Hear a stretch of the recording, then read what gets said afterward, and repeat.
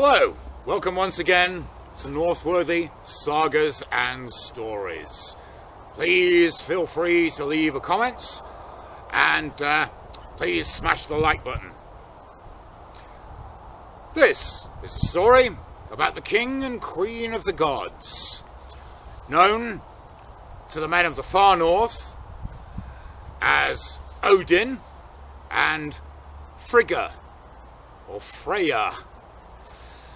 The two goddesses who were once worshipped as one by earlier peoples such as the pagan Anglo Saxons, the early Anglish or English people, who called them Woden and Freyja, worshipping them on Woden's day and Freyja's day. And they were also known by the same names to another tribe of wandering Germanic barbarians in the Dark Ages. These people were originally called the Winillas, and they'd been making their way south until they came across an enemy army, another barbarian tribe who were seeking to gain land and acquire territory for themselves. This tribe had a warlike reputation. They were called the Vandals. Both sides had a great host of warriors, two mighty armies. Neither one would yield, and it seemed there would be no choice. No choice at all, other than to fight a great battle between them. Now the two sides were camped either end of a great valley. The Vandals, they offered prayers, made sacrifices in the name of Woden, King of the Gods. The Winillas, well, they did the same thing, except that they honoured Freyja, Queen of the Gods. And way up in the first world, in the land of the gods itself, Asgard,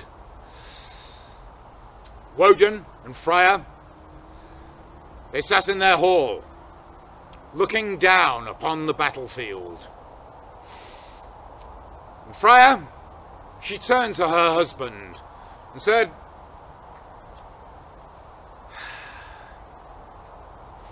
"Only last week I made you a gift of a fine sword made by the dwarves. I think it's time that you recompense me with a gift. Give victory to those who honour me. Ensure that the Winillas win the battle tomorrow." Now Woden, of course, well, he'd already made his mind up. Naturally, he favoured the Vandals who sacrificed in his name. But he said to his wife, "My dear, I would be glad to comply with your request, but in the interests of fairness, I will say that I'll give victory to whoever my eyes see first when I awake in the morning."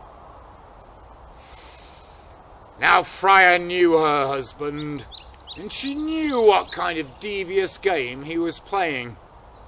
Because after all, up on the raised shelf in their hall, in the land of the gods, Woden always slept on the right-hand side.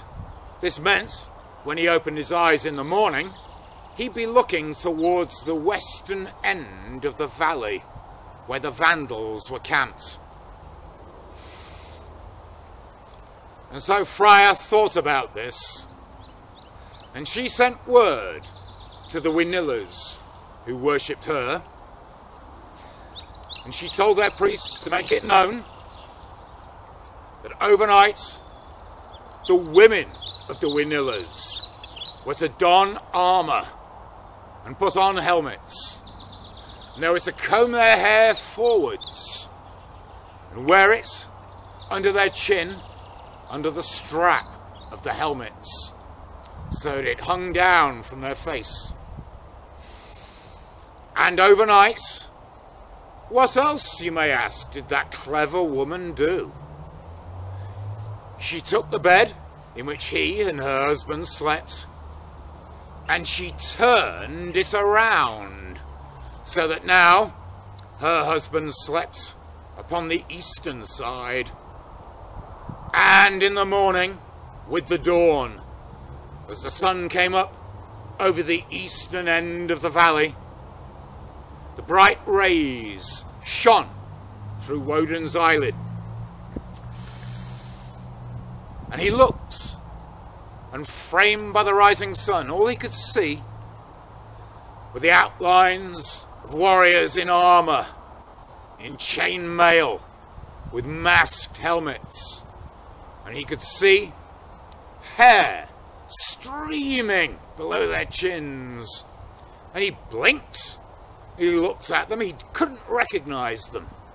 He said to his wife, "Who are these Longbeards?" And there and then, Freyja had him. "These, my husband, are the people known as the Winillers, but now you've renamed them. And as everyone knows, it's customary throughout the northern world that if one gives a nickname or a new name to anyone, it must be accompanied by a naming gift. And that's what I expect from you now, husband, to give these people the gift of victory." And so it was that the wind blowing across the battlefield caught the raven banner carried by the Winillers, who are now known as the Longbeards. And the banner fluttered, and so it was a sure sign of what was to happen. After a long, hard, fierce fight, a terrible slaughter, the Vandals were vanquished. The Winillers, the Longbeards, had won the day. And that's how the goddess Freya got the better of her husband Woden. And that's how the Lombards, or the Langbards, as they're also known, got their name. And thereafter, they settled in the region named after them, a place called Lombardy. And for now, that's the end of the story. Thank you very much indeed for watching. Please subscribe, and also please click on the notification bell. Thank you.